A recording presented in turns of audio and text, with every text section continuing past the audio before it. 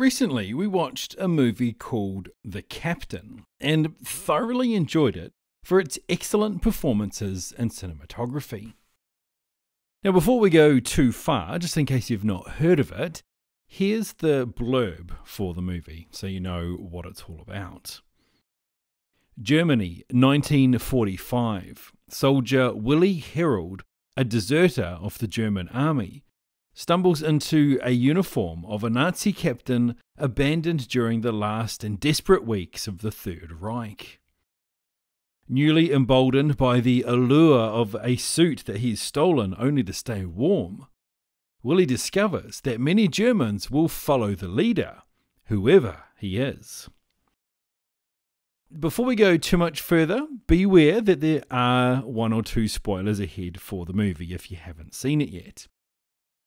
Now, like I said, the movie is excellent and the story is quite chilling.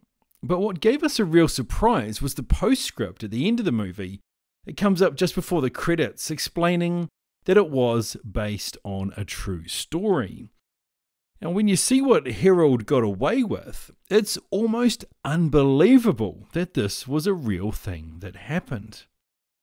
Herold was indeed a real person, and was the German equivalent of a lance corporal, and in 1944 was involved in action in Anzio and Monte Cassino in Italy. It was in March 1945, when Herold's unit was retreating from the Netherlands back to Germany, when he got separated from his unit. On his journey back, just as we see in the movie, he came across an abandoned and shot-up military car, inside of which he found the uniform of a highly decorated Luftwaffe captain.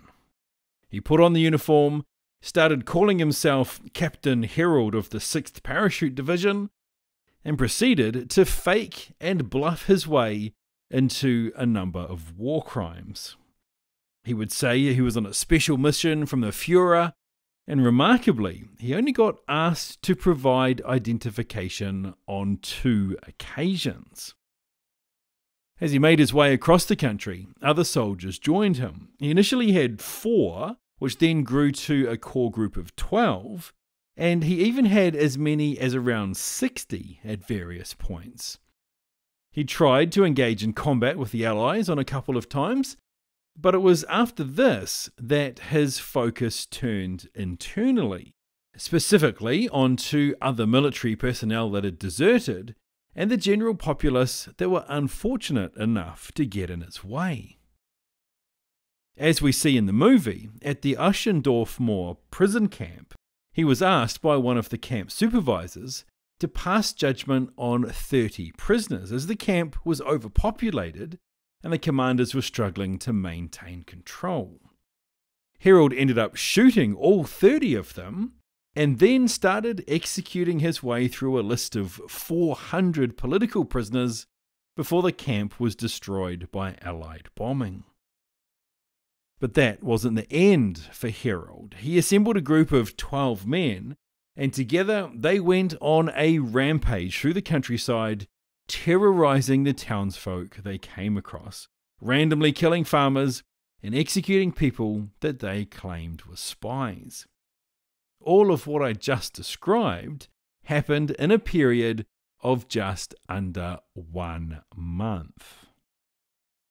The German military police finally caught up with him on the 30th of April 1945, and he was sent to trial to answer for the things that he'd done.